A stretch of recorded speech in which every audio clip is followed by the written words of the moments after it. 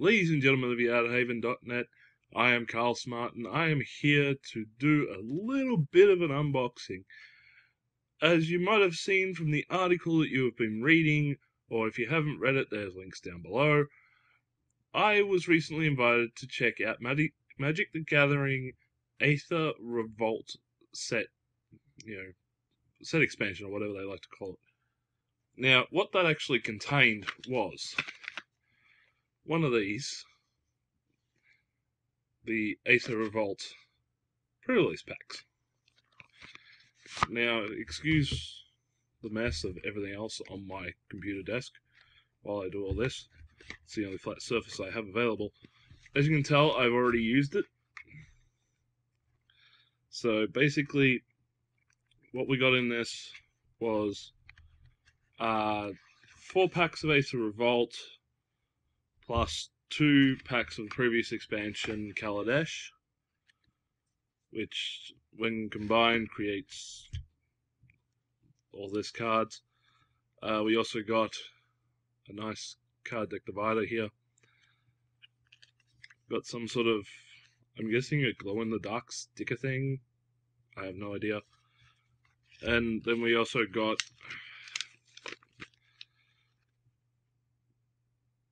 a nice little guidelines to the Inventors Fair, and how to build a sealed deck, blah blah blah blah blah blah, standardized stuff. Also, what is contained in this pack, as is coming pretty usual, at least for Kaladesh and now Aether Revolt, is you have a little a lot of people have been using it to put the 20-sided dice in, but yeah, but then again, a lot of people haven't been bothering to use these, whatever they're supposed to be. They're meant to be like dice containers, but nobody really uses them. So anyway, just gonna quickly go through the cards that I got in this. You'll have to excuse this first lot. This was a deck. See, a lot of this is returning from Kaladesh. So, it's not like there's going to be anything sort of major, at least in terms of what's being played and everything.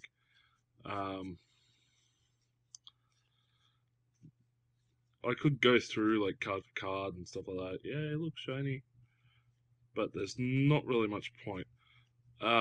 As anyone who has watched me unbox stuff before, the only time I will really go through anything is when it is of rare grade or higher. So as you can tell here, we got the Metallic Mimic, which was my pre-release promo card, as told by the stamp there. You pick a type, so you call it, say, a human, or a cat monkey, or whatever, and that's what it is. And when other creatures you control of the same type enter the battlefield, they get a 1/1. It's a nice little boost. So is there anything else in here of good quality? Nope. So I'll throw that back in the box.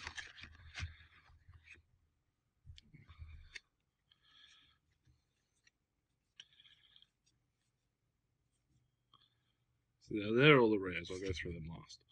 So basically, it's the standard fare, green bumps stuff up, red's your aggro stuff, white's your weenies and your flying. You got 1,000,001 artifacts, because this set was really artifact heavy. Your standard black stuff, your standard counter blue, plus your tokens and your swamps and blah blah blah.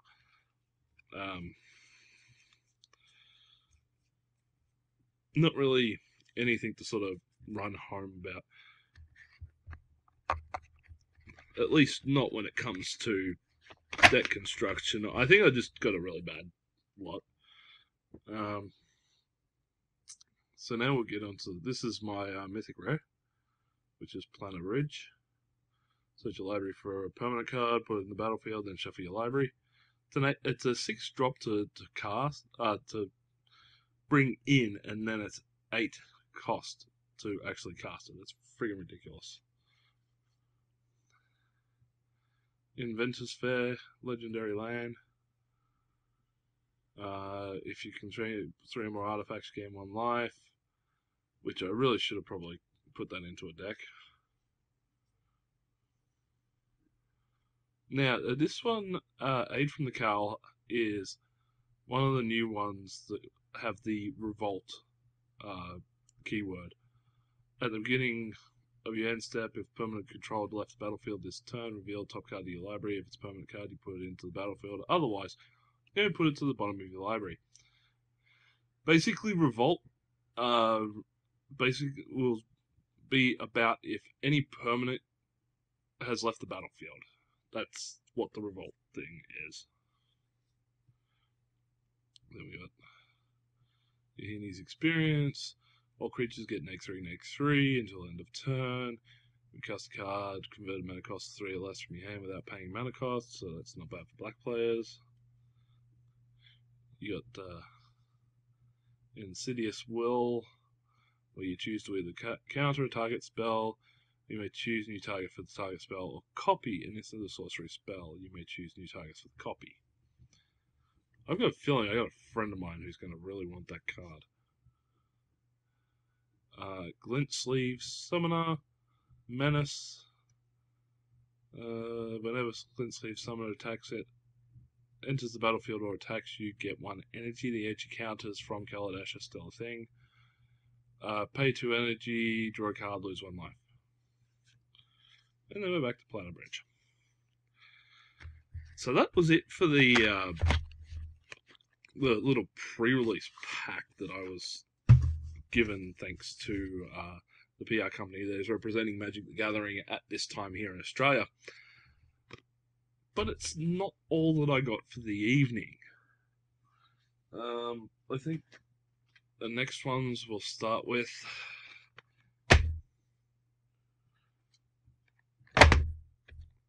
Yeah, I got the Planeswalker starter packs.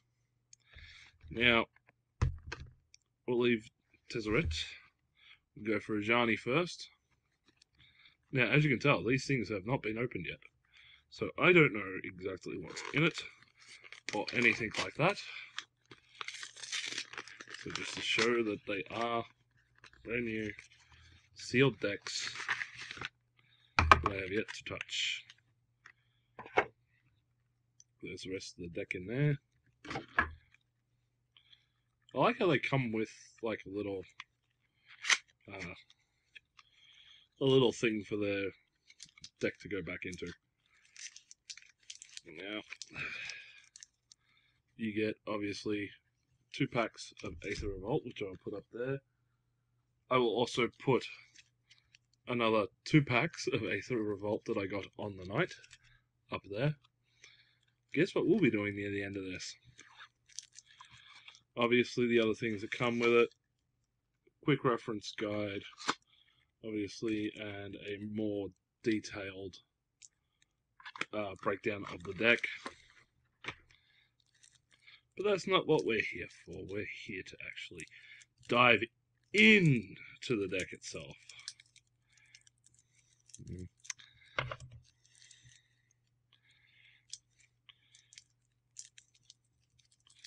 This is what happens when you don't have the right tools on hand and you hate opening friggin' cellophane.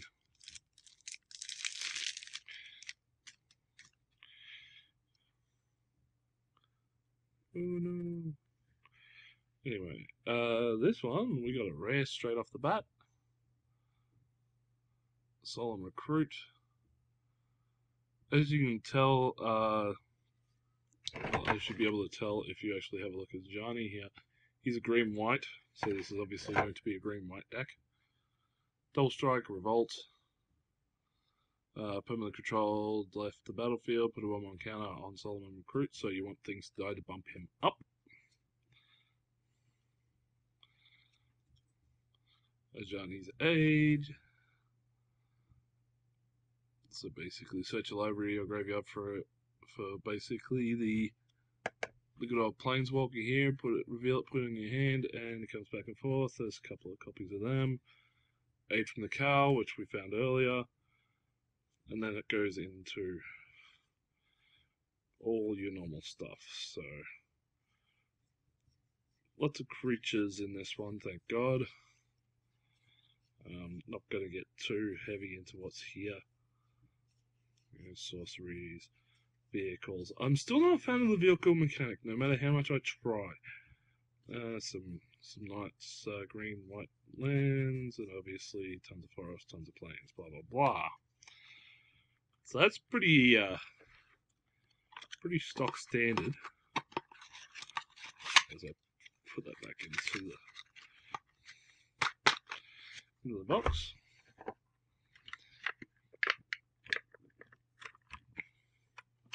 Now I want to do this carefully because I don't want to screw the card up. Now we have Ajani, Valiant Protector, Mythic Rare, 6 cost, so 4 generic, 1 green, 1 white. Basically comes out at 4 life. His +2 is put 2 1/1 counters on any one target creature. So basically it's a 2/2. His +1, reveal cards from the top of your library until you reveal a creature card. Put that card into your hand and it's above your library in random order. Then his ultimate, which is -11. Put X, 1/1 counters on target creature, where X is your life total. The creature gains trample until end of turn. Wow, if you... wow. You could bump something big into something monstrous with that. There's quite a little OP card there. But it's interesting. I have luckily been able to get my hands on a lot of Planeswalkers over time, so usually I like to use Planeswalkers as the beginning of Commander decks, the nice 100 card thing. So next we have Tezzeret, Master of Metal. If I had the ability to add music to these things without being copyrighted by YouTube, I would so be putting some metal in as I said that. But once again, he's also a nice sealed. God damn, very sealed. They didn't want me getting into this one. So I'll leave Tezzeret himself till the end.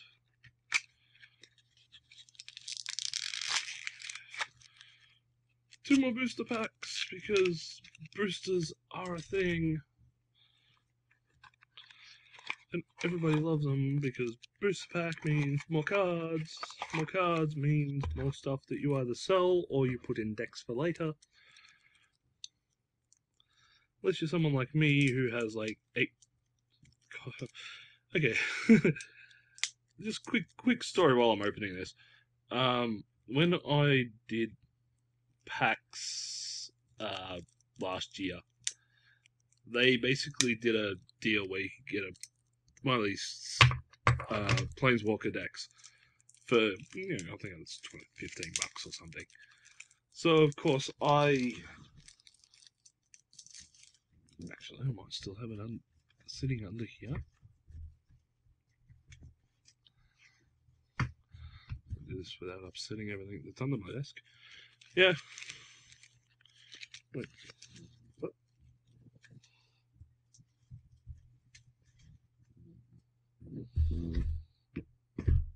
I swear I have sitting somewhere under this desk. One of my excess Chandra decks. But yeah, the point of it was I bought multiple Chandra decks out of the Kaladesh block, because pretty much Chandra is my waifu. Anyway, Dockhand Merchant, 1 cost, 3 and a blue, and tap X, untap Tap X untapped artifacts you can control. Look at top 8 cards of your library, put one of them in your hand, the rest in the bottom of any order. By the way, this is a blue-black deck, which is pretty redundant when you think about it. Anyway, Quicksmith Spy enters the battlefield. Target artifact gains tap or draw a card as long as you control. Does the rest Betrayal. Destroy target creature, search your library, and bring out your Planeswalker. And then we go into the usual bunch of constructs, counter spells. Ooh, here we go. This one's a fun one. Just to give you an idea. This is a new one called Improvise. Your artifacts can help cast the cost of the spell. This is like, I can't remember the name of the technique, but it was where you were able to tap your creatures and use them as a mana cost to help cast things. This has the same thing, except this time you're using your artifacts rather than creatures or spells or mana or anything else. So, goes through whole heap. Mana.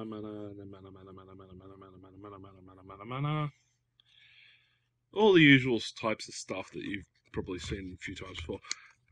If there's one thing that I will say is a bit of a drawback for Aether Revolt, is it just feels like there's 10 ton of Kaladesh stuff making a return.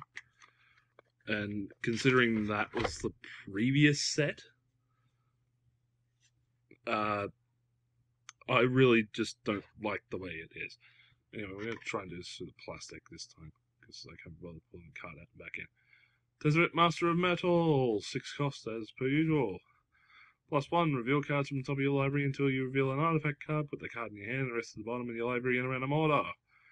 -3, target opponent loses life equal to the number of artifacts you control. And the ultimate, which is -8, gain control of all artifacts and creatures that target opponent control. I am so making a blue-black mana deck with this motherfucker as the boss. Yeah. God damn, that's a good card. No wonder Will wants that one. So yeah, that was just a quick rundown of Planeswalker decks. Pre-release box. We still have, at this current time, 6 boosters, but we're not done. There's one more thing that I got on the night. An Aether Revolt Fat Pack. For those of you who have never seen a Fat Pack before, what you're basically getting is, well, it's not quite a... It's I'd call it a more advanced deck builder toolkit. A deck builder toolkit will have like lands and a bunch of basic cards to help you build your first deck. Fat packs are more specific in their use. They are extremely straightforward. They are based around whatever set they are representing.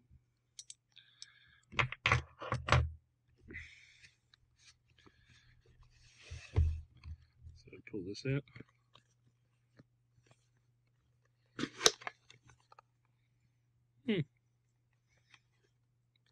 An empty box. However, I like that it's a box this time. In previous iterations, what they would do is they would put a cardboard sleeve in the Fat Pack box that would extend it out to that. And that would be your thing. I like this. This I can keep commons in. Actually, I wouldn't mind more of those. But, and an angular design on the box this time. Instead of being a straight flat, they've gone angular this time. That's going to help it a lot. It's going to make it easier to do. But, as you can see, One more dice. Because everybody loves dice. A quick reference guide because, well, obviously if you're buying these things, you don't know how to play Magic. I don't know. Nice big fat mana pack. I've got mana coming out the wazoo. And the other thing that there is the Aether Revolt player guide. Basically, this gives you an idea on the new mechanics. Gives you a bit of story. Plenty of story. Tells you about the main planeswalkers. Story spotlight cards. And then it gives you a breakdown of pretty much every card in the set. Whereas if I look at this, it's all categorized by, like, awesome things.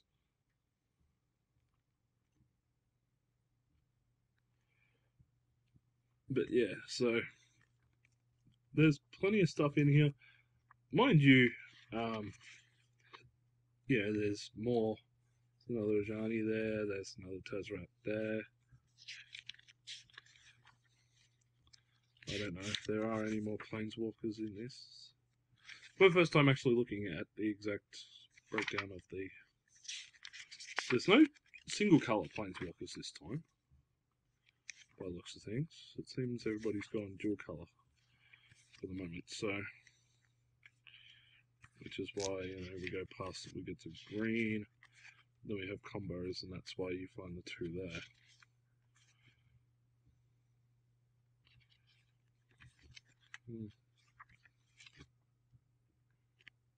But yeah, so, well, the only other thing that happens with the fat packs, if you do it right, which I am quite sure to bugger up because I am me,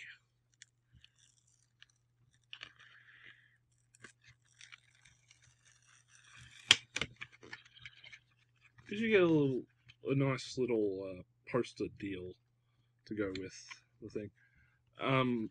I usually don't end up keeping these, even though the artwork is brilliant. The only reason being, I have nowhere to put them. So that's going to end up going bye-bye. The books I do keep, though. Books I do keep. But that being said, and by the way, a little nice dice cup holder, or you can use it to separate your decks or whatever. The fat pack this time around is so much better. You got a little commons box, you got an angular thing for easy opening, you've got a nice little cup box to... They've actually really put in some effort into this fat pack this time. I am very surprised. Fat packs are usually just very straightforward. You get rectangle box, you get cards, you get mana, that's it. So let's go through all these packs. Mind you, as per usual, as I've been doing already, I don't want to go into every single card. I will show them, I just won't explain them. And, prices for these cards that come out of the packs will be displayed on screen. I won't say them on camera because I have no idea what they are. But every pack is done the same style. It's commons.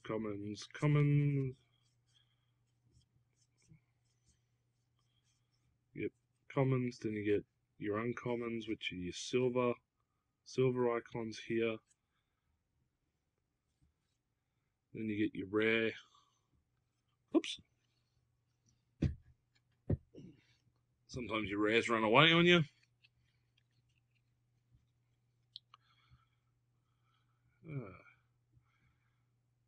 Kari Rezev's Enterprise, 3 cost. Sorcery, gain control of target creature or vehicle until end of turn. Untap it. It gains haste until end of turn.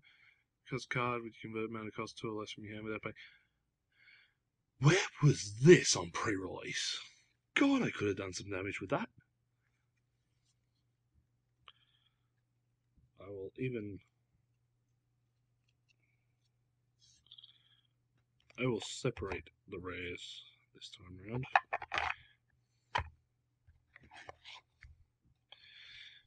Anyway, on to pack 2. I don't know why I was being so careful with these packs. I don't keep the damn things. So we have 1, 2, 3, 4, 5, 6, 7, 8, 9, 10 commons. 1, 2, 3 uncommons. Then the rare, and usually you get like a little token thing and a mana. So what do we got here? We have X cost, Whir of Invention. Instant, it's the improvised one, which means you can use your artifacts to cast it if you wish.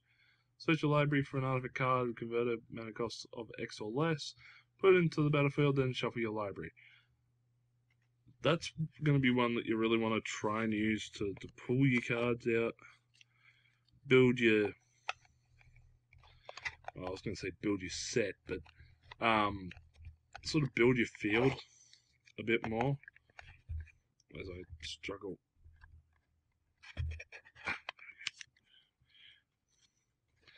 Let's do this. Haha, this thing has uses. Pack 3. Yeah, skip the junk, skip the junk, skip the junk, skip the junk. Another whir of invention straight out the gate. Well, we already know what that does. And we have a shiny aeronauts.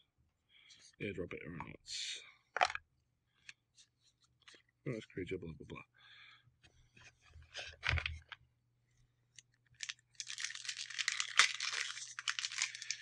Come on, good cards, we all say. Even though these well, actually, which ones were from the Fat Pack? See, now I can't even remember what ones were from the Fat Pack, what was from what. So usually the Fat Pack ones aren't all that great, so we'll skip over the junk. Sure. Ajani unyielding. Hello, another Planeswalker. Now we'll sort of get in a bit closer so we can read the text on him.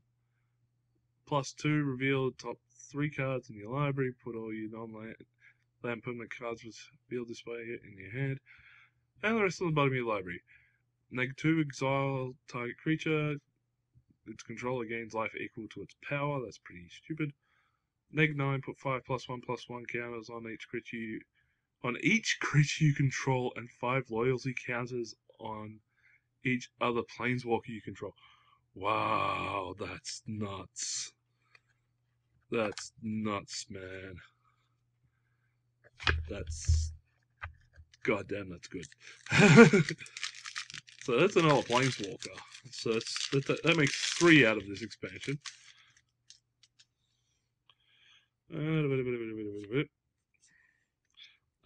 Metallic Mimic, which some people might remember I got as my promo card. So that's another one. And I got a Gremlin. No, is it? I can't do that. YouTube will strike me. Strike me down, I will become more powerful on Dailymotion. I highly doubt that anyway. Easiest way is basically third one from the back. Oh, and look at that, another aid from the Cowl, which we already have way too many copies of, thanks to one of the Planeswalker decks.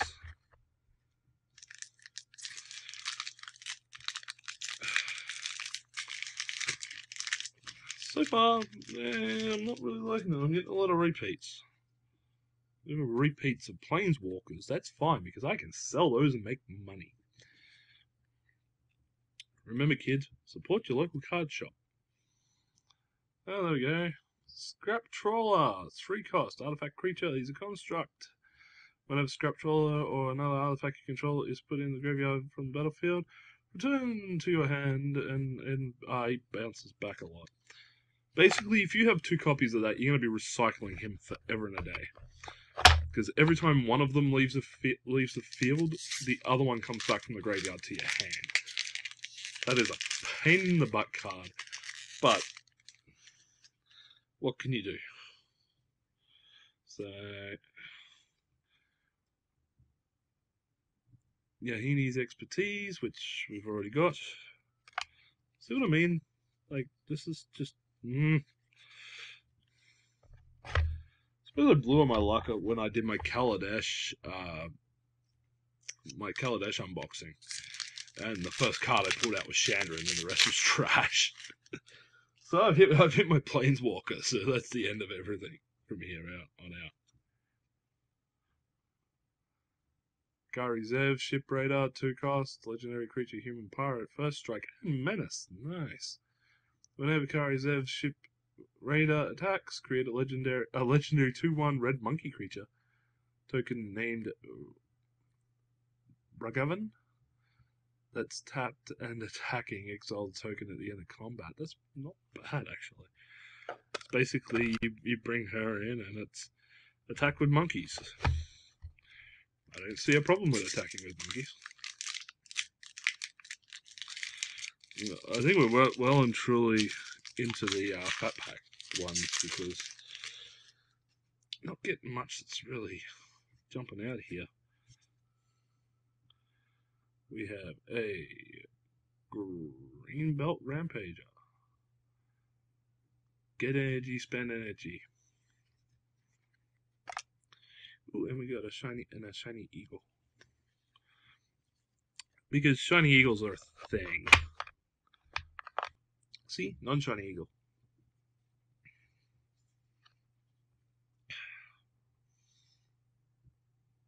Yahini Undying Partisan. A 3-cost. Legendary creature, Aetherborn Vampire. Haste, which means it comes in and it can attack straight away. Whenever a creature an opponent controls dies. Ooh, 1/1 on top. Sacrifice another creature and you get indestructible till end of turn. That's actually a really good one. And we got a Sly Relinquisher.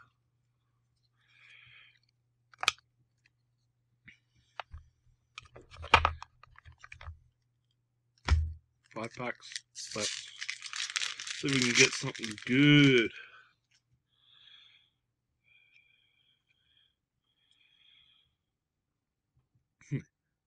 Aether Whale.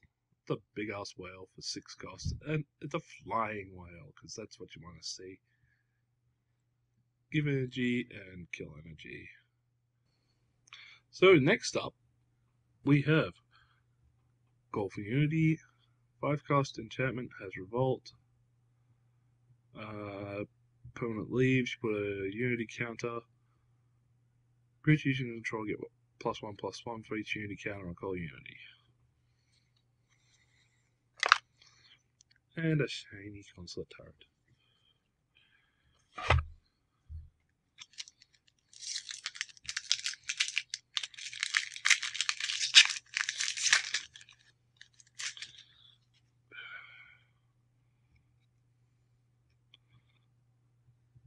And we have Baral, Chief of Compliance, 2-drop.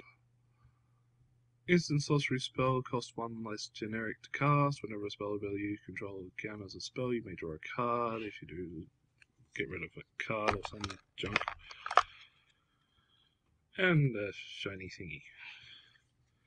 Love shiny thingies. More shinies, more shinies. Shiny stuff doesn't actually increase in value unless you get like something big. Like you get a shiny Planeswalker, man, you're in the money. Aether Geode Miner, 2-cost, get energy, pay energy for things.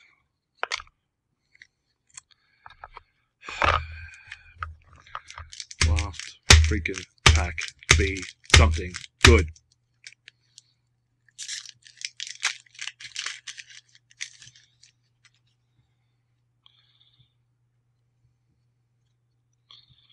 Well, I don't know if it's actually something good. It's shiny though. Midnight Entourage, 4-cost. Other Aetherborn, get +1/+1. Whenever Midnight Entourage or another Aetherborn who controls dies, you draw a card and lose 1 life.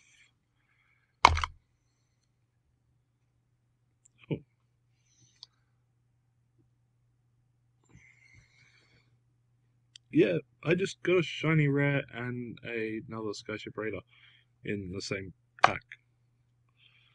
So I got 2 rares. Huzzah for me. I really don't know at this stage.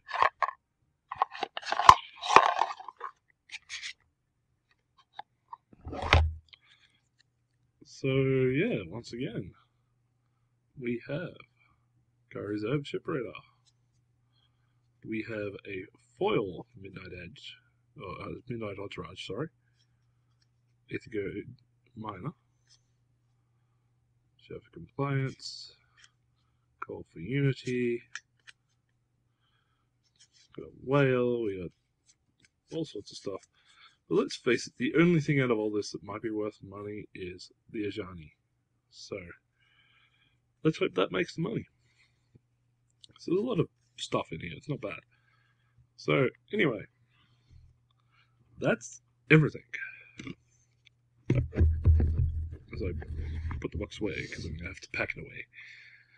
So yeah, again, hopefully you've read the article that I've done on the Aether Revolt preview night that I went to and got all this fun stuff from. Thanks again to the PR company for allowing me to come along. And I hope that we can do it again next time, when the next set comes out. Till then, this is Mace, signing off.